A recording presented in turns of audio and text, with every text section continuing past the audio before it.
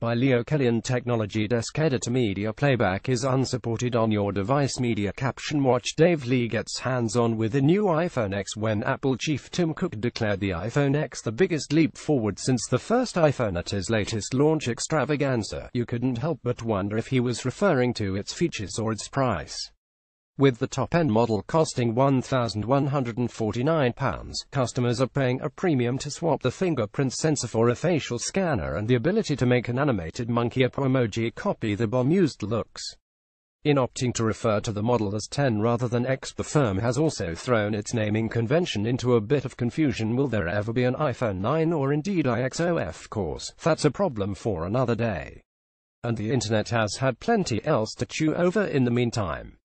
Image copyright Getty Images. Image caption. Some critics believe the iPhone X makes the new iPhone 8 models look outdated. CNET. The two biggest questions for me focus on the iPhone X's most daring design change, ditching the home button.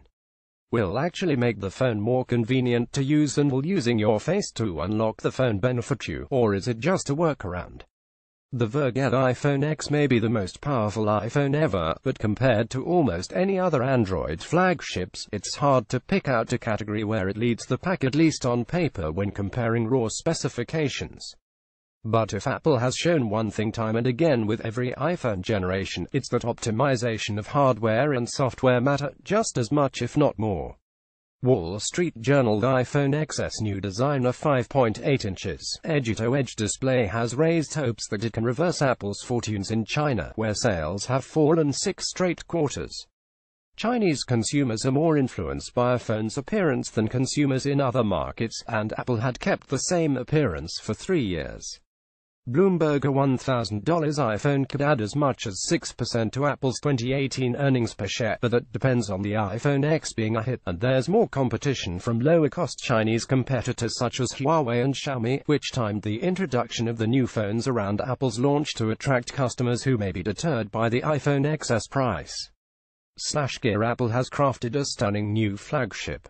In a time when existing iPhones were starting to look a little, dare I say, pedestrian in comparison to what Samsung, LG, and others were doing in hardware, the iPhone X has accelerated through and can spar with the best of them. Engadget. What did bother me a little more than expected were the bezels that run around the screen. Given that Apple's competition has done an incredible job trimming the craft from around the displays, I can't help but feel that the iPhone XS design doesn't have the same kind of impact as, say, the essential Samsung's recent Galaxies. While the very notion of using your face as the key to your digital secrets presents some fundamental problems.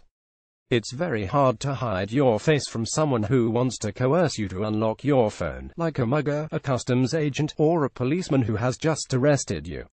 In some cases, criminal suspects in the U.S. can invoke the Fifth Amendment protections from self-incrimination to refuse to give up the phone's passcode. That same protection doesn't apply to your face. Financial Times. The focus today was on the innovations in the X, but it all made the new 8 look like a rather boring, plain old iPhone, and the price for that has just gone up $50 as well.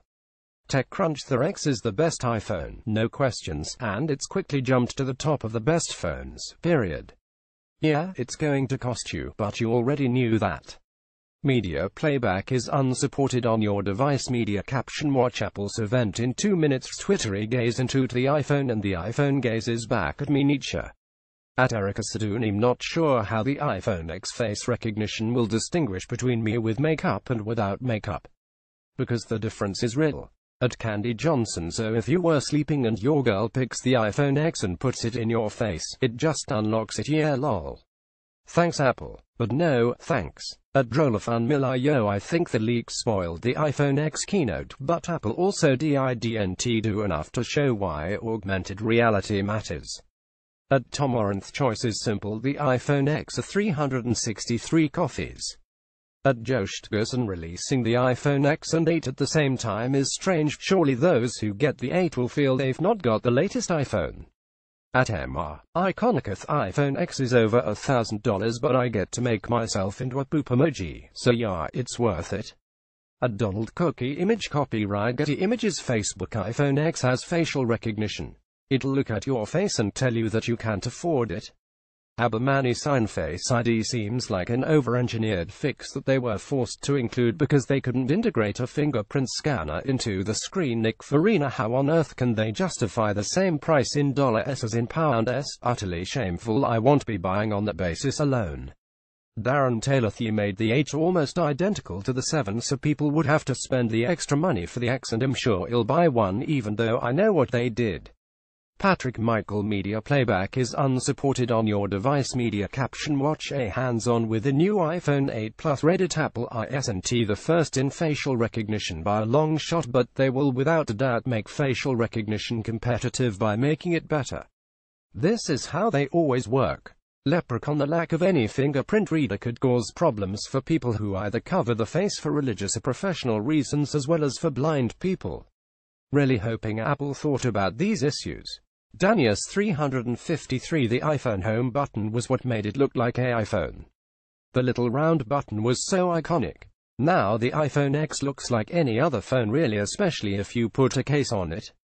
eHave 4 links to access what are they going to call the next one? Ultron 195.